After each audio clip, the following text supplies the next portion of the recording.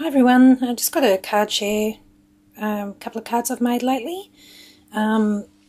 This one is my first Copic colouring experience, so it's a little bit rough and there's definitely a lot of room for improvement, but it didn't come out too bad.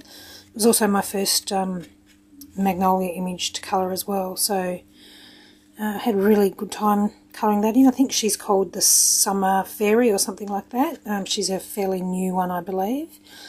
So just layered a few different coloured cardstocks, a little bit of lace down here, and just some paper flowers. These pearls are coloured with my Copics, and this stamp was just the edges of this stamped image, which is a Stampington and Company stamp, and it's called Russian Beauty.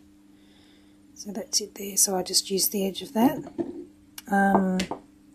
Just a little doily, and I tried to keep this one a lot less dimensional than the other one, so it's fairly thin. And just on the inside, just some butterflies, and this is from the Stamping Up Beautiful Wings little Sizzlets die, and it punches out all 5 of those butterflies in one.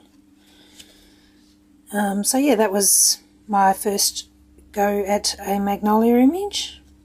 And then this one, which I actually coloured before this one, was again with the Distress inks, using the method that Camilla shows in her tutorial on her blog that I linked in the last video. So this is just weathered wood and some stickles through her hair there. Again, I used the pine needles and the broken china on the wings, and these are just some liquid pearls that I popped on afterwards.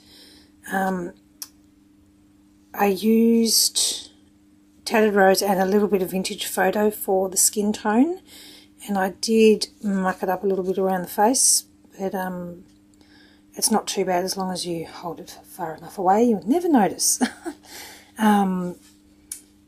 So yeah, just a top note style die around the edge here. Some more flowers. These ones were just fabric flowers that I found in a just like a $2 shop here. Was in a big bunch of them, so I just cut those out and stuck the little pearls in the middle. And on the inside I've just used some matching cardstock.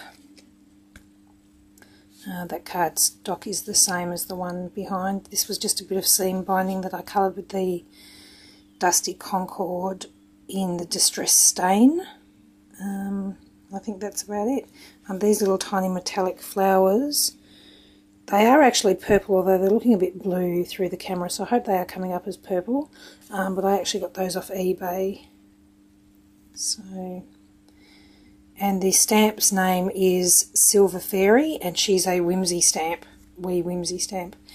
And then these other two, I actually attend a Stamping Up club once a month, and these ones we made last night. This one was just really super quick with the cupcake punch, which I don't actually have, but I just made it there. So cute little quick and easy birthday card if you need to make one in a hurry.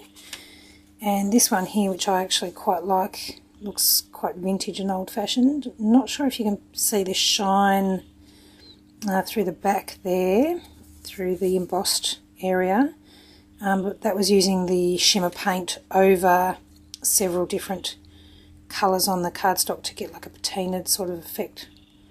The colours aren't really coming through on the camera. And just the Eiffel Tower stamp, but yeah, so that was just another little quick one that we did. Well, it wasn't that quick, but we did it last night. Anyway, I just wanted to share those with you, and thanks for watching. Talk to you soon.